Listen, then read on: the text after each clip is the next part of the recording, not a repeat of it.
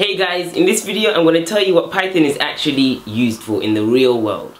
So Python is a general purpose programming language created in the 1990s, and it's used in a vast array of places such as testing chips at Intel and powering them to running Instagram. So as you can see, those two are very different fields, but Python is used in both of them extensively. So you might be wondering, so if I study Python, what kind of things can I expect to do and what kind of things can I actually learn? Before I get to what you can actually do with it and what you can learn, Python is a very easy language to learn for one main reason.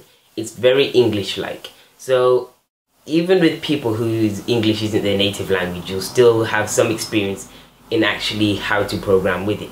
It uses words like not, in, and, which translate very well to how those words are actually used in the actual English language. So it's very easy to learn that way. The syntax, like the actual grammar of the way it's written and how it's used, is also very English-like. Obviously there are going to be some complicated bits with it, just like with any language, but it's very easy to learn. Another reason Python is a great language to learn is because of the libraries and the support it offers. So websites like Stack Overflow and GitHub, Python's been always floating around the top 5 most popular languages on both of those websites. So obviously you can tell that it's a huge language and a lot of people are definitely contributing to how well it is used.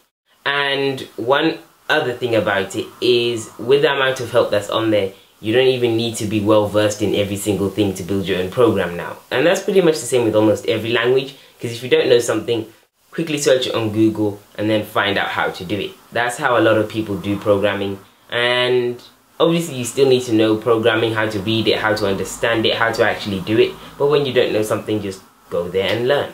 So there are many ways to actually do things with Python programming. There's web development, there's game development, there's artificial intelligence, there's machine learning. There's so much you can do. There's server development as well. I don't know all of those things, and that just shows you to the extent of how much of a varied amount of things you can do with Python. You may have one person who's very well versed in Python in their own field, and then that person can't actually do anything in anyone else's other Python field. So you've got to be very up to date and very well versed in your own Python field just to get a feel for it.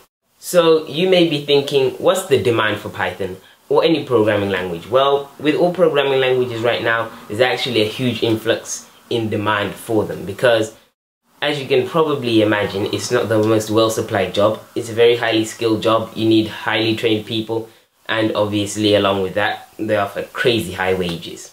So what can you do with actually Python programming? Pretty much anything. Self-driving cars, artificial intelligence, games, server testing, web development, anything you want to do. And obviously with the benefit of that comes a lot of money. So if you like that video, make sure you leave a like and subscribe. Tell me anything else you want to find out from anything to do with Python. Go to Instagram and Twitter down below for daily tech news, Python news, programming news, and yeah, until next time, see you in the next video.